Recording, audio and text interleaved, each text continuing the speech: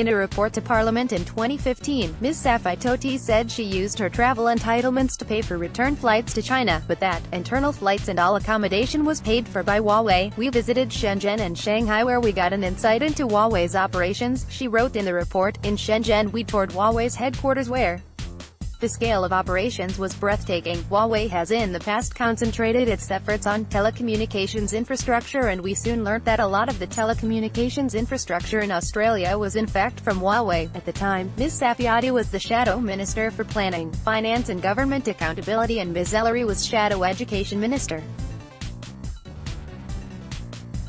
In a parliamentary declaration, Ms. Ellery said Huawei had paid $3,528.89 towards the trip, including $2,267.92 in hotel accommodation.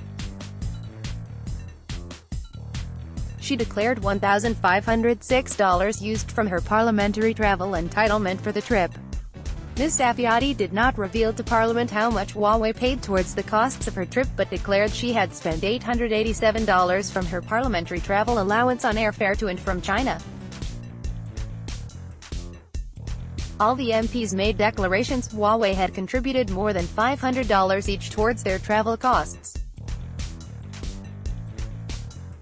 On Friday, Huawei announced it had won a $136 million tender to install and maintain a new digital radio and data system across Perth's rail network, including the new Forestfield Airport-linked twin tunnels.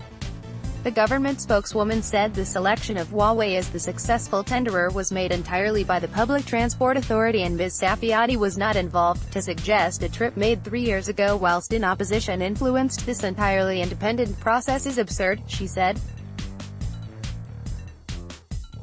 Hua Transport Minister Rita Saffioti.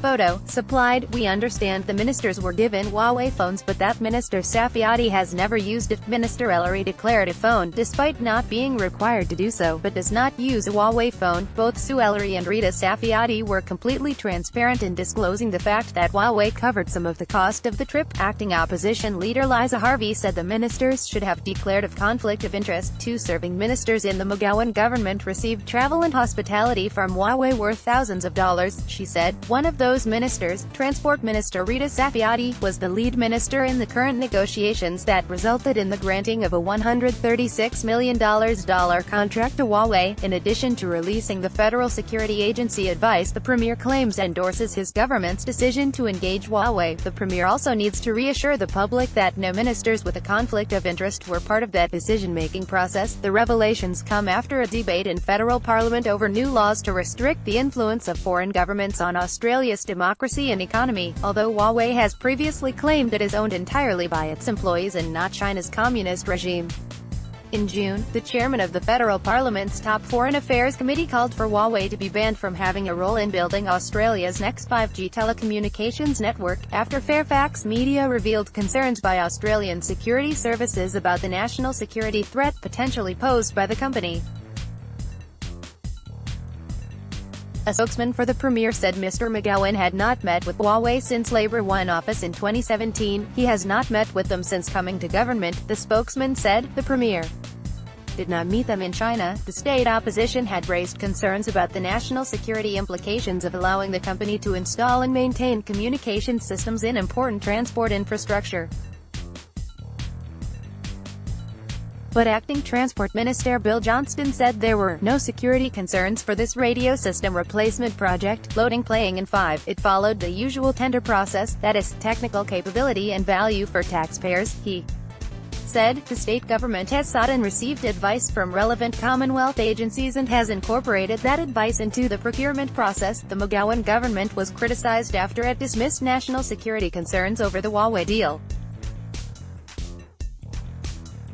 Prime Minister Malcolm Turnbull confirmed the state government checked with Canberra before letting the tender. They certainly consulted with the Department of Home Affairs and they did so, but the decision to award the contract is obviously one for the Hua government, he told reporters in Tasmania on Monday, but we don't go into the security dimensions in any more detail than that. The local arm of the company had said previously that Australian customer data would never be handed over to Chinese spy agencies. Huawei Australia chairman John Lord told the National Press Club last month the company obeys the law in the 170 countries in which it operates. He said while Chinese law requires companies to hand over information, it won't happen in Australia. The government spokeswoman said the ministers also met with Rio Tinto's the Wa Trade Office, Austrade and the Shanghai Deputy Consul General, as well as a visit to the Baia Steel Port and Refinery during the 2015 trip. As Sue Ellery and Rita Saffioti make clear in their reports, this was a cross-party delegation and the trip was a joint Australian-Chinese Business Council Huawei trip, she said. That is in complete contrast to Liberal MP Paul Miles, the then parliamentary secretary to the Minister for Commerce, who did not disclose anywhere in his brief report that Huawei had invited him or whether the company covered any of the cost. Huawei's Australian Corporate Affairs Director, Jeremy Mitchell, said the company often invites Australian media, Australian business delegations and Australian MPs to our headquarters in China and our operations in Australia. In this case, we provided accommodation and temporary telephones with local SIM cards for an Australia-China Business Council delegation that included West Australian MPs from both the Liberal Party and the Labor Party, he said. At the time, the trip was fully disclosed to the Wa Parliament by all MPs. We do not apologise for endeavouring to build a better understanding of our company and the world-class technology we produce. We will continue to host and welcome people to our operations, in the same way as other businesses.